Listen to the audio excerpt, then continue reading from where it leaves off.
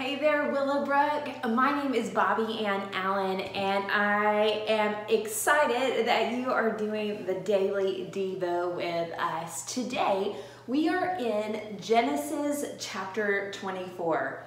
Now, the story we find in Genesis chapter 24 is a somewhat unusual story, especially if you try to take the cultural norms of the time in which we're reading and place them into our Western culture.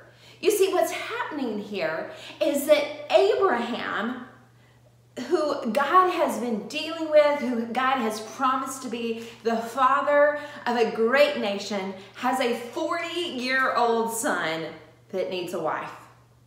And so instead of his son Isaac finding a wife for himself, Abraham takes matters in his own hands, gets a servant, Eleazar, and says, Eleazar, I want you to go back to our home country, the one we came from, and I want you to find a wife for my son Isaac.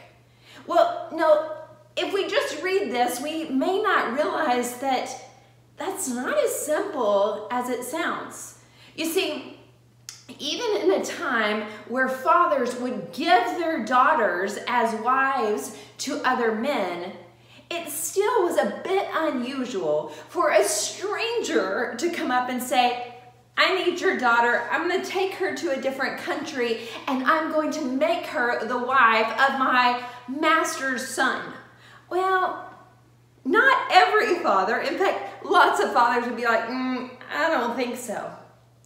But Abraham told Eleazar these words in verse 40. He said, the Lord before whom I have walked will send his angel with you and make your journey a success. As I considered what this meant for us, application-wise, I realized that there are assignments that God has called us to that when we look at it, we're like, that's too big, there's too many obstacles, the likelihood of that happening isn't good. And we can argue with God, we can hesitate in our obedience because the whole thing just looks unlikely. But Eleazar went and he obeyed and he trusted his master that God was sending someone ahead of him. And sure enough, it played out just as his master Abraham had said. And the verse I want us to really zero in on today is verse 48. Because when things did work out, when Eleazar obeyed and then God came through, Eleazar didn't get puffed up like, look what I did. It actually worked. This is what he said in verse 48. He says, then I bow down, worship the Lord, and praise the Lord, the God of my master Abraham, who guided me on the right way to take the granddaughter of my master's brother for his son. You see, Eleazar stopped. He didn't take credit for what happened. He acknowledged that God had called him somewhere.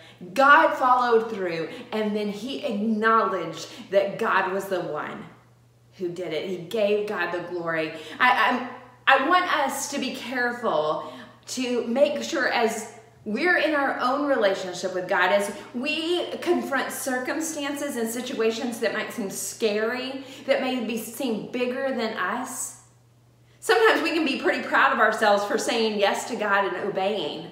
And then when God comes through, we take credit for our obedience instead of turning around and giving God the credit for what he's done, because God has gone before you. When God calls you to something, he is way ahead of you. He has a plan, and he expects and he deserves our praise and our glory. I hope that you'll take that, recognizing that there may be some areas in your life where God deserves the credit and you haven't given it to him. Do that today, and then have a happy Wednesday.